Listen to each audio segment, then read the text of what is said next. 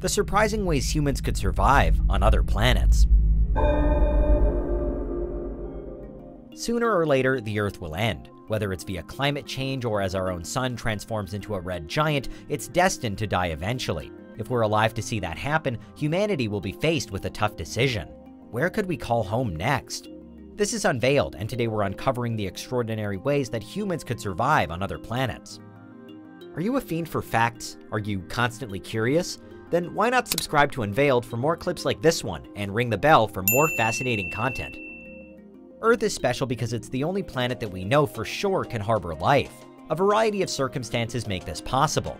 We have liquid water, an atmosphere, a magnetic field, and we're in the solar system's Goldilocks zone, where it's not too hot or too cold. It's perhaps unlikely that there are many other worlds out there which share all of this in common. So if, for any reason, our species does ever find itself jetting off into space, we'd need to find other ways of making other planets suitable for life. Mars appears the most likely destination for another home, but even it poses complications. It's thought that there would be more than enough water on the red planet trapped in the ice caps, but it doesn't have a magnetic field strong enough to protect life from the radiation of outer space.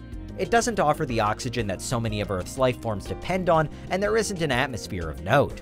Of course, Mars isn't the only solar system hope for an off-Earth home, with other contenders including distant moons like the Jovian satellite Europa, which has large amounts of ice and water, and is even a contender to already host life below its icy surface. But despite Europa's encouraging credentials, there are aspects of it that still pose major problems, including issues linked with gravity and, again, radiation. If we ever hope to live anywhere else, we need solutions, and for Mars, there have been a number of fixes put forward. According to a study by Harvard University's Robin Wordsworth, we may be able to solve the specific challenges of liquid water and building an atmosphere in one satisfying move. By covering the surface of Mars, or parts of it, with raised layers of silica aerogel, an insulator used in buildings on Earth, we could slowly melt away the Martian ice caps. And as large amounts of water but also carbon dioxide are released, the process could kickstart our efforts to make Mars more livable, with the CO2 gathering to form a thicker atmosphere. At the same time, the aerogel sheets would shield anything below them from UV radiation, in theory allowing plant life to grow, to introduce oxygen into the atmosphere as well. Another idea on how to melt the ice comes from Elon Musk, and it's a little more dramatic.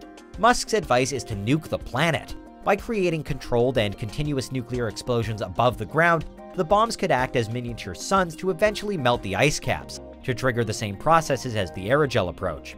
While Musk specifically made the proposal when considering ways to terraform Mars, it might just as well work on any planet with large enough amounts of water trapped in ice. Perhaps unsurprisingly, this idea does have its critics, with some arguing that multiple explosions could have the opposite effect than intended, covering the planet in a cloud of debris that would block out the sun instead. In our bid to survive on another world, we'd have actually plunged it into a nuclear winter. For his detractors then, Musk's plans are the last of last resorts, especially as they could only add to another of the major challenges facing humans on another planet: exposure to radiation.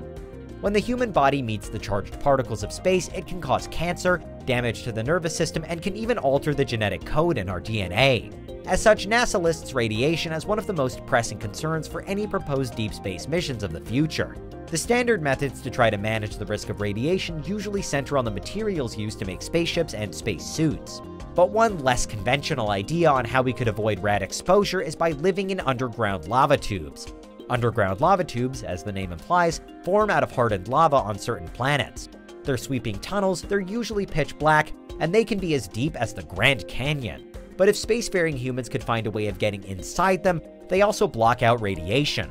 In this way, they're arguably a safer, more cost-effective, and certainly more ready-made alternative to proposals that astronauts on another world would need to build their own rad-proof pods on the surface. Living in lava tubes would be a challenge, particularly when it comes to generating power and finding space, but another positive of underground living would be that we'd avoid all of the dust storms, ice storms, and any other often unknown forces of nature which regularly pummel the surfaces of other worlds. If living underground doesn't work, we might instead turn to the sky. Venus seems an unlikely contender for human habitation thanks to its scorching temperatures and it having an atmosphere 90 times thicker than Earth's. But it could be possible to live there with the right techniques and technology. In general, the task facing us would be the opposite of what we'd have on somewhere like Mars, as we'd need to slow down, or flat out avoid, the greenhouse effect rather than speed it up. One especially ambitious idea is to build a colony in Venus's clouds. First proposed by NASA scientist Jeffrey Landis, the idea rests on the fact that higher up in Venus's atmosphere, about 50 kilometers above the surface, the conditions more closely mirror Earth's own environment. For Landis, the Venusian sky is actually more like Earth than any other place in the solar system.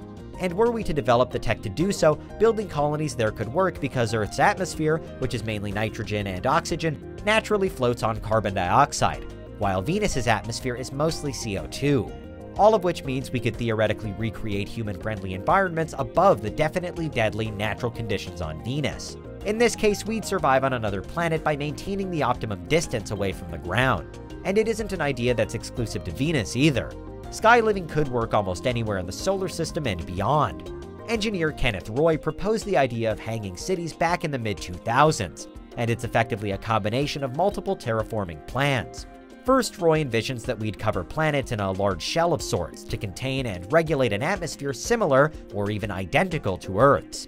Then we'd build industrial spaceports on top of that shell as entry points only, and eventually we'd construct whole cities to be hung inside the shell using cables. It's arguably the furthest of far-off dreams, but Roy argues that by using this method, any planet, moon, or sufficiently sized asteroid could be turned into a safe, habitable Earth-like environment. Clearly, the prospect of human habitation anywhere other than Earth requires some truly innovative thinking. But whether it's done via aerogel sheets, nuclear explosions, lava tubes, sky cities, or sprawling shell worlds, those are the surprising ways that humans could survive on other planets. What do you think? Is there anything we missed? Let us know in the comments, check out these other clips from Unveiled, and make sure you subscribe and ring the bell for our latest content.